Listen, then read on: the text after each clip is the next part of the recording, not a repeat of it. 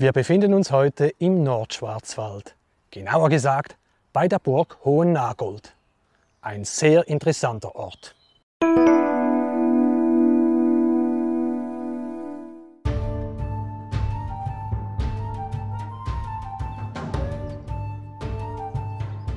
Dass der Berg hier nur von Nordwesten gut zugänglich ist, machten sich die Menschen schon um 1400 vor Christus zunutze und errichteten hier Befestigungen. Später soll hier der Keltenfürst von Krautbühl residiert haben. Und auch die Römer waren hier. Sie errichteten hier im 2. und 3. Jahrhundert eine Befestigung aus Holz. Die Burg kam erst einige Zeit später. Dies geschah vermutlich anfangs des 11. Jahrhunderts im Auftrag der Grafen von Nagold, welche ab 1145 zu den Pfalzgrafen von Tübingen wurden.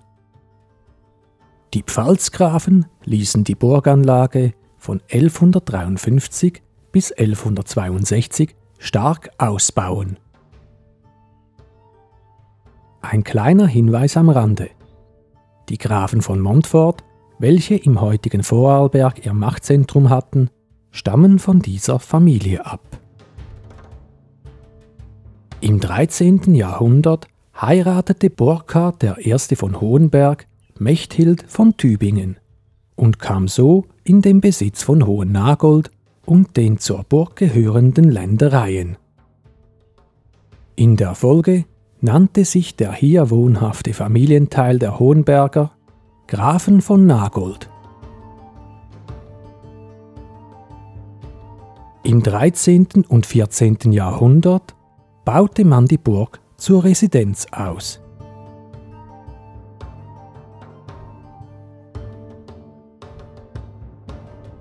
(1363) kauften die Grafen von Württemberg den verschuldeten Hohenbergern die Burganlage ab.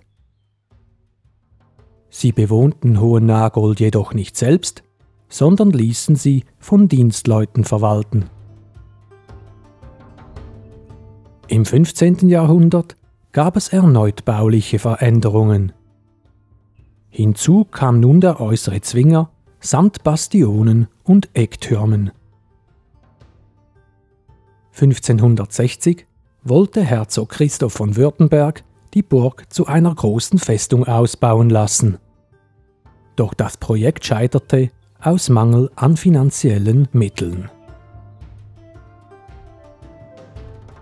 Doch auch ohne den erneuten Ausbau war Hohennagold eine prächtige, ziemlich große Burganlage.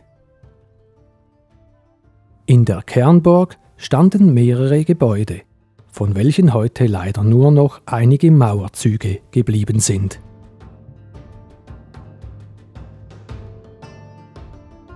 Der stattliche Bergfried hat einen Durchmesser von etwa 7,5 Metern und ist 20 Meter hoch. Der heutige ebenerdige Zugang ist natürlich nicht original, sondern stammt aus dem 20. Jahrhundert. Ursprünglich lag der Eingang in 8,5 Meter Höhe und konnte nur mittels einer Leiter erreicht werden. An einigen Sonntagen im Jahr ist der Bergfried geöffnet und kann bestiegen werden. Weiter gibt es noch einen rekonstruierten Wehrturm, von dessen Aussichtsplattform man einen guten Blick über die Umgebung hat. Unter dem Turm befand sich mit großer Wahrscheinlichkeit der 1644 errichtete Backofen der Burg. Auch von der Vorburg, welche einst einen Turnierplatz beherbergte, gibt es noch einiges zu sehen. Die Wirtschaftsgebäude aus Holz, welche dort einst standen, sind zwar naturgemäß nicht mehr vorhanden, doch dafür die Umfassungsmauern und das Eingangstor. Auch der in der letzten Ausbauphase dazugekommene äußere Zwinger samt den Ruinen einiger Wehrtürme kann noch in Augenschein genommen werden.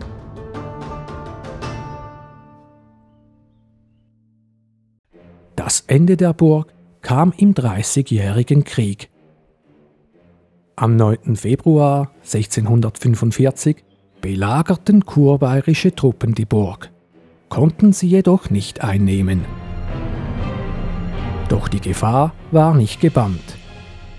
Am 30. November gab es einen weiteren Angriff. Dieses Mal waren sie erfolgreich und zerstörten Hohennagold.